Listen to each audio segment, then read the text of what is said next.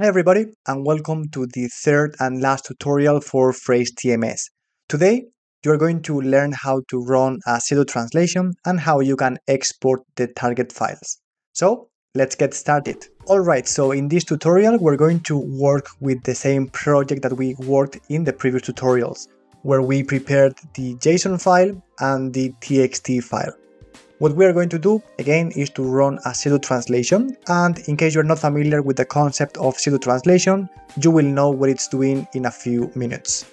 So let's just select both jobs, okay? With this checkbox, we can select both jobs, and here for pre-translate, we can specify pseudo translate where empty. What the pseudo translation is going to do is that it's going to change or modify the characters that we have in the string for translation with the dollar symbol. Or if you want to use any other characters, you could use the transliterate function and just do, for example, the A with the A cute, the B with the beta, in order for you to change this character with this one, the B with the beta, etc. Okay, I find it actually more useful and more helpful to just replace any character, any letter really, because it's not going to replace the period, the exclamation marks, the numbers, so it's going to replace letters with the dollar symbol. And you will see this later on why it's so useful. Here we have some options. Now we have the option to mix with source text, and I'm going to disable it because, for example, if we have a string which says hello, what this is going to do is that it's going to use the H, then the dollar symbol, then the E, then the dollar symbol, then the L, the dollar symbol again, and I just want dollar symbols to be used, so I disable this option. You can also add to target segment start and to target segment end some things. For example, we could even add an underscore at the beginning or at the end of each segment or translation unit. Alright, we're not going to do this again, we're simply going to replace the original text with the dollar symbols. The transliterate is what I showed you before. You can just use a comma separated list when you are mapping the source with the target, which means they find this letter and replace it with this other letter. The segment key hash length, this is just some numeric values that are prepended, to the string, and we're not going to do this. In fact, I have never used this option, and I have never seen a project where the pseudo translation is done this way. Alright, so just dollar symbols or something with a dictionary, which is changing some letters into some other letters specific to that language. And finally, this is important sometimes, it's just the target segment length. If we say 100%, this means that we're going to have the same number of dollar symbols as we have in the source. So for example, if hello has 5 letters, we're going to change this hello into 5 dollar symbols. If the original string has, 100 characters, 100 letters, then the target or the pseudo translation is going to have the same length. You could use just, for example, 130. Imagine that you would like to see how the German translation, which is usually longer, occupies the space in your file or in your DTP file, whatever. In that case, then it might be useful because you are adding a 30% more of characters than what you have in the source. Okay, but for this case, let's just use 100%, which is the same length.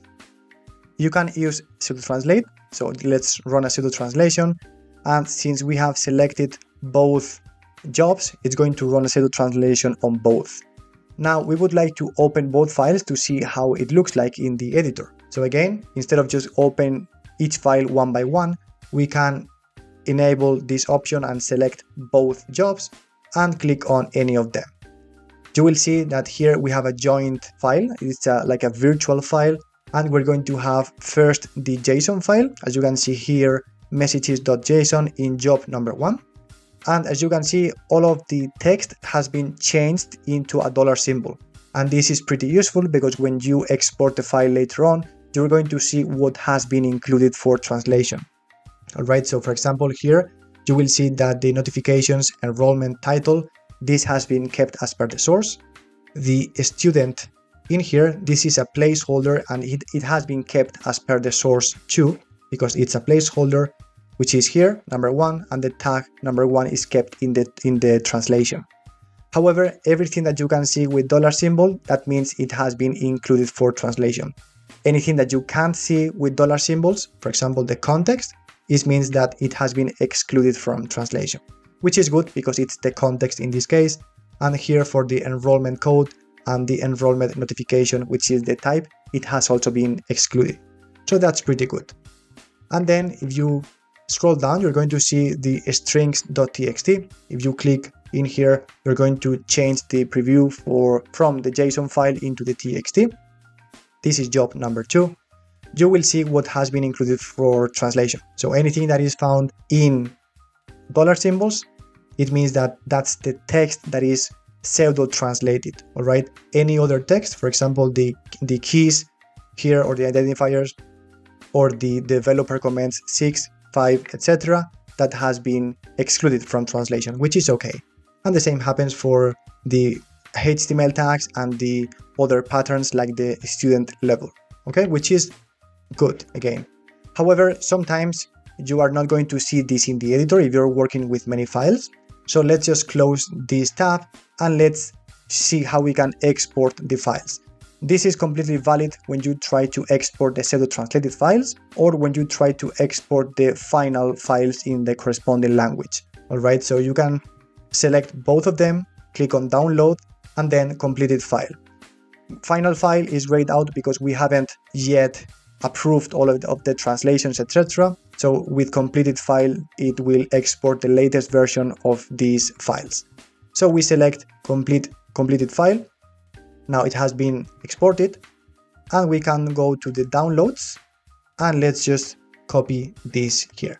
All right, so we have the source files, messages.json and strings.txt, and this is what I meant in the first tutorial if you didn't miss it. So when we create the project, we can specify what's the file name for the target files. So we keep the same name, messages, underscore, and then just the language code for the target language that we are using, which is ES. Now let's just open all of the files with Notepad++. Here we have the source file.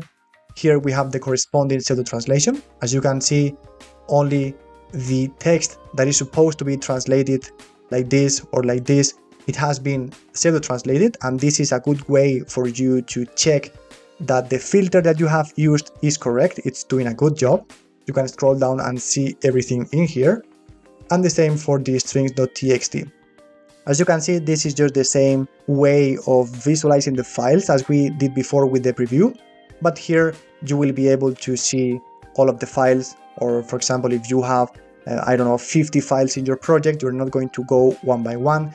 You will basically use a tool like Beyond Compare in order to compare all of the files in different folders or whatever. All right. So this is pretty useful.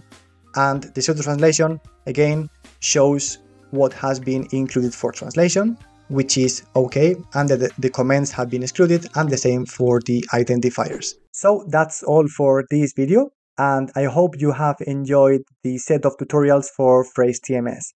If you like the content, you can subscribe to the Localization Academy channel so you don't miss any future videos.